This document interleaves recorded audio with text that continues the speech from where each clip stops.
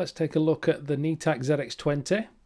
Do a quick unboxing, see what you get in the box, and do a speed test on Windows and on Mac. See if it's worth your time and your money.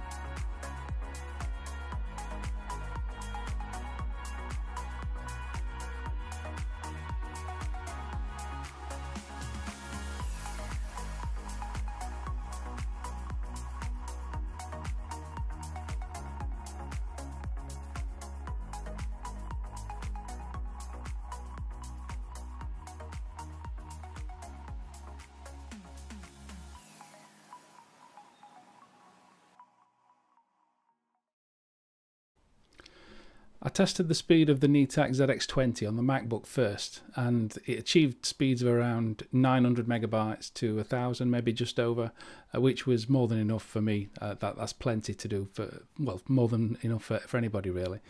When I came to testing it on Windows, the motherboard that I've got is a B650EI by ASRock, and it has a 3.2 Gen 2 by 2 USB-C port on the motherboard. When I tried that, it wouldn't work. And all it was, so there's just a little tip for anybody, it was the driver. So if you're having problems with the port, don't necessarily think that your motherboard's broken. Update your drivers, and if you're lucky, it may, like me, solve your problem. The speeds when I was using that port was over 2000 megabytes per second, and using the front port of the PC, which is connected over 3.2 Gen 2 single speed, that was over 1000 megabytes. So a really good performance from the Netac ZX20.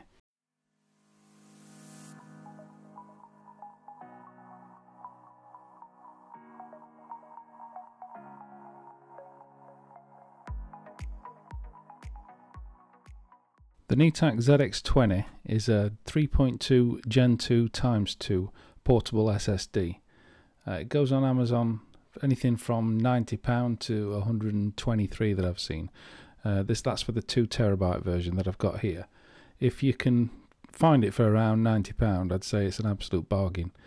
The Gen 2 by 2 means that you can get speeds of over 2000 megabytes per second, which on a Windows machine or any machine that's capable of providing that via the ports that you've got is brilliant. You can get over 2000 megabytes.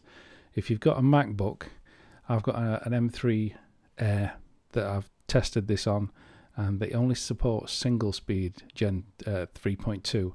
So if you're using it with a Mac, I'd say not to bother buying this unless it's a bargain, because you might as well just buy a 3.2 by 1 speed portable SSD and save some money, because you're not going to get the benefit of that extra speed.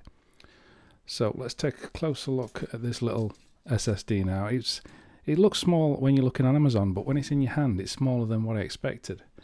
It's about 43, 44 millimeters wide and 71 millimeters long, and it's only, what's that, about 7mm deep, so it's a tiny portable SSD. Another option you could consider, which is cheaper, that I also have, is a Crucial X6. This is also 2TB. This is only a 3.2 Gen 2 single speed, and it's very similar in size.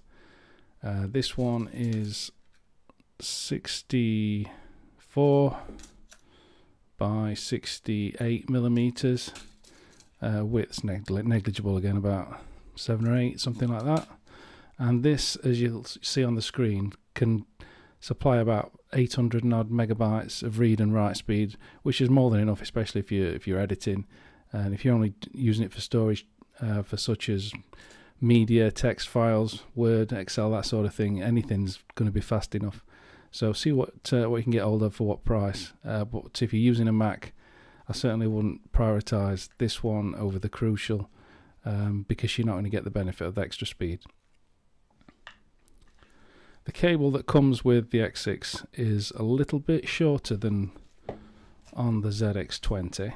They're both about the similar thickness, both about as sturdy as each other. There's a little bit extra long length on the ZX20, which might be handy if you need it. The Crucial only comes with the USB-C to USB-C, whereas the ZX20 comes with a USB-C to C and the extra USB-A to C, so that's handy to have. I really like this one. If you can find it on offer, pick it up.